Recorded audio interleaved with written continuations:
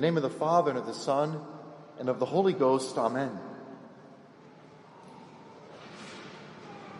Are we there yet? How much longer? On summer road trips, little passengers in the back seat and weary drivers in the front seat all tend to ask these questions, as I did too in our old Buick station wagon growing up. It's exciting to arrive at the destination, but the travel can be tough and tiring. The readings of today's Mass speak about our life's destination in heaven and how we must travel to get there. St. Peter's epistle is written for the early Christians who will soon face persecution under the Emperor Nero. The first pope encourages his flock. The apostle speaks of the eternal glory in heaven with Christ, glory that we are all called to share in. But to be worthy of such a happy reward, the soul must first resist the devil. Satan is like a roaring lion, seeking to destroy the spiritual life. The devil tempts us to greed, gluttony, and impurity. And so we must be sober and temperate in our appetites and desires. That cunning lion, he seeks to trick us with his lies, not unlike the falsehoods in the media and the so-called woke culture today.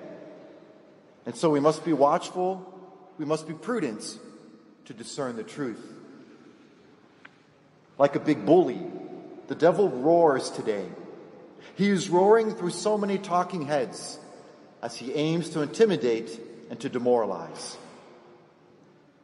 While the devil tries to strip us of our will to resist evil, he also wants to rouse us to an angry reaction, which will only defeat the cause of truth and charity which we seek to promote.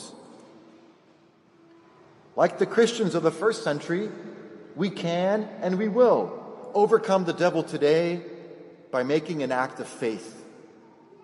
An act of faith in the divinity of Christ and the divinity of the church which he founded at the cost of his precious blood. The Apostles' Creed is our shield which protects us from demonic lies. The Word of God, taught to us in the liturgy and doctrine of the church, is our double-edged sword in the spiritual combat for the salvation of our souls. If we don't grow in faith by prayer, if we don't do good reading and spiritual exercise, we will fail in the faith. Our children will lose it, and our souls will never make it to our heavenly destination. Cui resistite fortes in fide. So let us then be strong, resisting the devil by practicing a deeper faith. St. Peter then goes on in his epistle to admit that the faithful will have to suffer for a time. Modicum is the Latin word. It implies that these sufferings are relatively small and short-lived in comparison with those of hell. The apostle focuses not on the suffering itself, no, but rather upon the help which God will give us to bear without suffering. Did you notice those most consoling words in the epistle? The God of all grace will himself perfect you and strengthen you and see you through to your purpose. Most consoling words that you and I should read every day. If we do our best to suffer faithfully and to suffer patiently, God will supply for our deficiencies. His divine grace will complete in us the spiritual work we try to do. The strength of Christ is stronger than our weakness, and he will carry us above and beyond our limitations. So do not fear failure, but cooperate with Christ. Trust in the power of his grace. He will see us through to that eternal glory of the heavenly destination.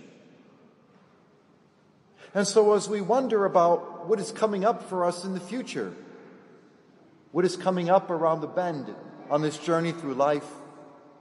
It's no use asking, are we there yet? Or how much longer? On that highway to heaven, let's stop being distracted. Distracted drivers playing on their phones or gawking at the silly billboards of life. Let's focus on the road signs which Holy Mother Church is providing us in her doctrine and the advice of the saints who have traveled this road before us to the eternal destination in heaven.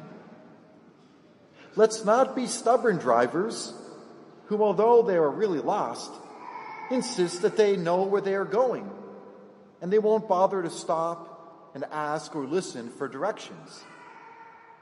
On the roadway of life, make full use of your confessor or spiritual director.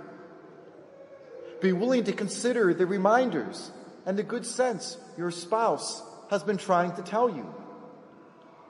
Clear your mind of self-absorbing illusions. Focus instead on what your children, your colleagues, and your family members are saying about what they need from you. Instead of complaining, are we there yet? Let's make good use of the superabundant means of grace given to us by God through the Church. Let's listen and watch for those people and signs which God's providence is putting into our lives. Then we can be confident that we will arrive safely at our destination before we know it. And so, like the woman in the gospel who lost her coin and has to go looking for it, let's do some serious soul searching within us. Let's clean out the clutter and dispose of the distractions. Air out your soul with the fresh air of God's grace and eliminate your excuses about why you have no time to pray. This spiritual house cleaning will be easier if we focus constantly on the heavenly beatitude, which is our destination. Heavenly beatitude in the joyful company of the angels, our Lord tells us today. Instead of complaining, how much longer until we get there? Let's honestly ask ourselves, how could we possibly expect to obtain something so beautiful as heavenly beatitude at any less of a price?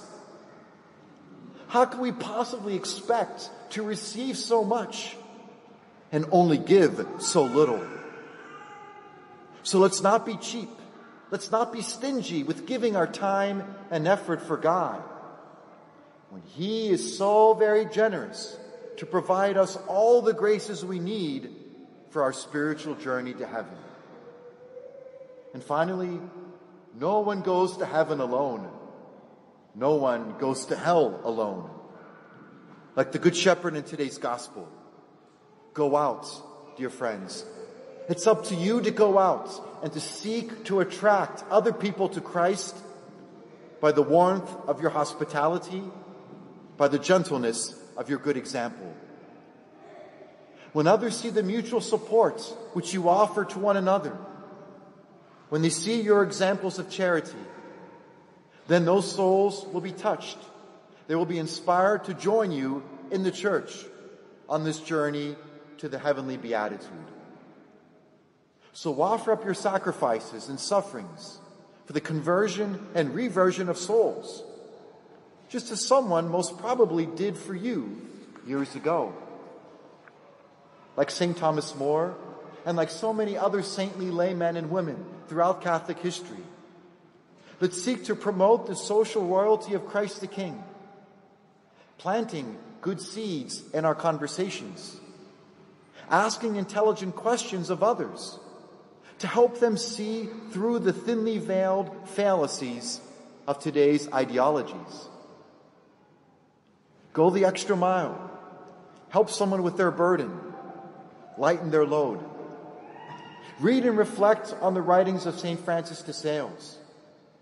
He will give you all the practical advice you need for living the truth and charity amid your daily words and actions. It's up to each and every one of us here to shake off spiritual mediocrity. Our children are great imitators, so let's give them something great to imitate. Together as a spiritual family in the Institute of Christ the King, let us be faithful, let us be generous with God in tasks little and great each day, so that we can all be made worthy by grace to be reunited in that happy home of heaven. Amen. In the name of the Father, and of the Son, and of the Holy Ghost. Amen.